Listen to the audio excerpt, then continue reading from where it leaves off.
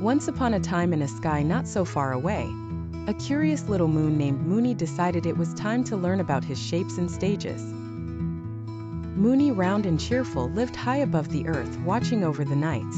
Each evening, he marveled at his changing appearance but didn't quite understand it.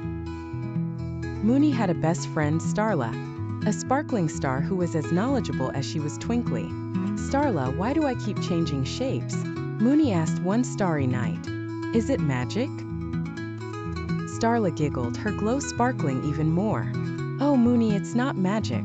It's science. Let me explain. Each month you go through a special dance called phases. These phases happen because of how you move around the earth." Moony's eyes, which were big and round like a full moon, got even wider. "Really? A dance? Tell me more." "All right," Starla said as she began her tale. "You start as a new moon. This means you're almost invisible from Earth because the side facing it isn't lit by the sun. People can barely see you." Starla pulled out a cosmic chalkboard from stardust and drew a small dark circle. Moony blushed. "No wonder I feel so shy sometimes." "Exactly," Starla twinkled. "Then you move into the waxing crescent phase. You start to peek out more like a little smile in the sky." Starla drew a small crescent. "It's like growing confidence." Moony laughed, relating to the feeling. "Next is the first quarter. Half of you is lit up, looking like you're split in two." Starla continued, illustrating a half moon. "You're halfway there." Moony wobbled with excitement, his round shape glimmering. "Then comes the waxing gibbous stage. You're almost full but not quite. It's like when you're really close to finishing a big project." Starla sketched a nearly complete circle.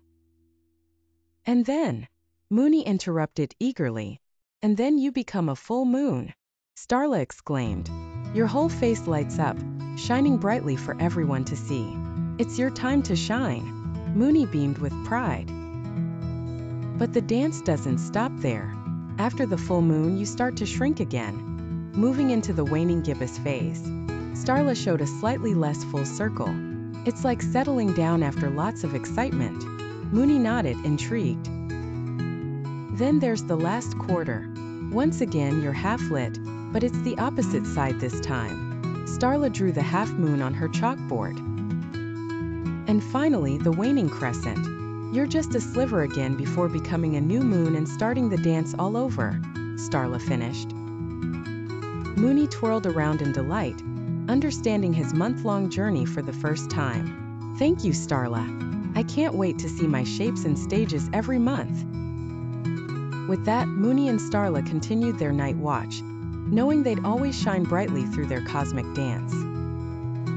And from that day on, whenever you look up at the night sky, remember the story of Moony and the fantastic lunar dance he performs, all thanks to his friend Starla's brilliant lesson.